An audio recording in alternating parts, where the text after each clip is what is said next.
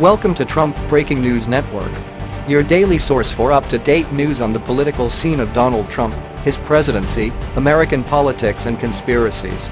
Please subscribe to receive notice of our daily updates. Also share with your friends and your social media.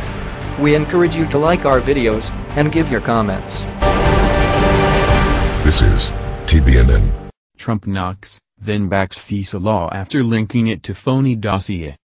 President Trump briefly took aim Thursday at a key surveillance program despite his administration's official support for renewing it, suggesting the program was used to badly surveil and abuse his campaign based on the phony Trump dossier.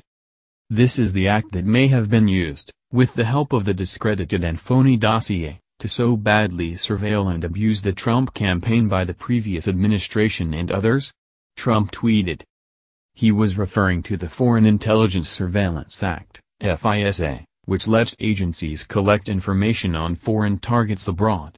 The House is voting Thursday on possible changes.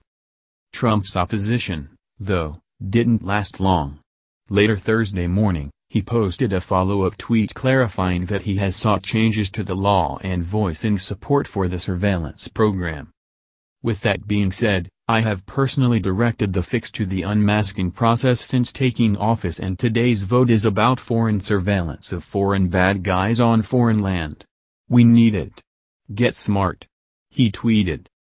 The unverified dossier alleging connections between President Trump's campaign and the Russians was used as evidence by the FBI to gain approval from a secret court to monitor members of Trump's team, this reporter has learned.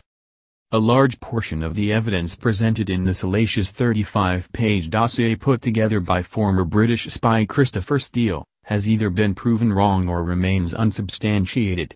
However, the FBI gained approval nevertheless to surveil members of Trump's campaign, and it's outrageous and clearly should be thoroughly investigated, said a senior law enforcement source, with knowledge of the process.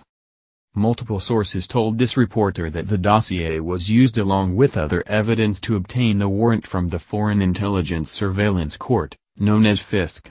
The sources also stressed that there will be more information in the coming week regarding systemic FISA abuse.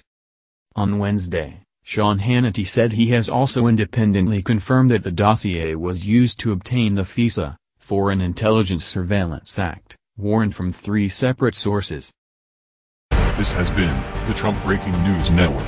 Please subscribe and share to stay up to date on the latest news about our president. Be informed.